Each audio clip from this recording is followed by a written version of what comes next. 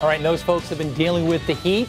They've been dealing with extremely dry conditions and some gusty breezes. Hence, you end up getting the wildfires. You can see hot temperatures out west for sure. Phoenix is going to be back up to 109 degrees. But look at this, is with dew points that are so low. So it's hot, it's dry, and it's breezy out there, leading to the wildfires. For us right now, we are cool, we are dry, just a crisp, cool start to our day. We're sitting at 45 degrees as the kids head off to the bus stop. A lot of clear sky, maybe a little bit of thin fog, but no weather issues really. The next 3 days, for your Wednesday, Thursday, and Friday, we will be starting cool each morning.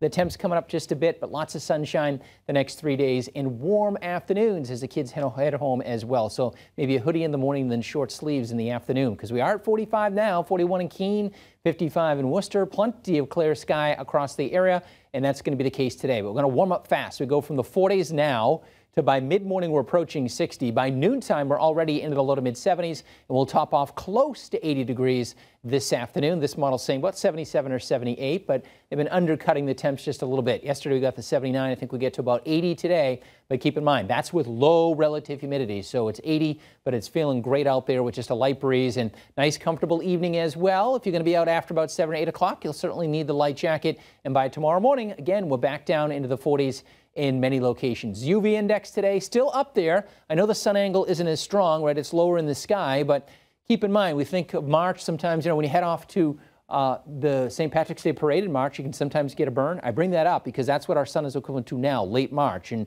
if you're out there for an extended period of time with the UV index up near 6 around noontime, you can still get burnt. So plenty of sunscreen for sure, even those days, even though the sun angle is lower. A high pressure will supply us with the sunshine. And of course, we continue to track Francine, which is in the Gulf of Mexico now. It is a Category 1 hurricane, top winds 90 miles per hour. Some of the heavy bands are already approaching coastal Louisiana, and conditions there are only going to be going downhill. It's moving to the northeast at 10. It'll likely make landfall late afternoon as we go into the evening, and it's either going to make landfall as a Cat 1, perhaps now with the update that Hurricane Center, maybe even a Cat 2, with winds up over 100 miles per hour as it makes landfall. It's going to be a big rainmaker, the storm surge, the whole bit. It's going to bring a lot of rain to Mississippi and parts of the south central part of the country. That system, though, that storm, it is not going to be affecting us. Big dome of high pressure will keep, any storminess away. Maybe some clouds and showers way up across Maine.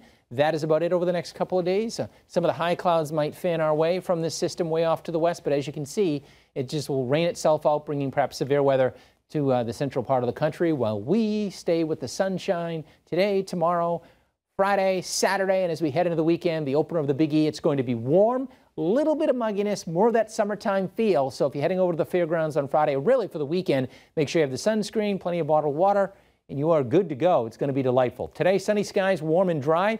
Cool start, 75 to 80 this afternoon. The wind a lighter today. We had those gusty breezes yesterday. Clear skies tonight.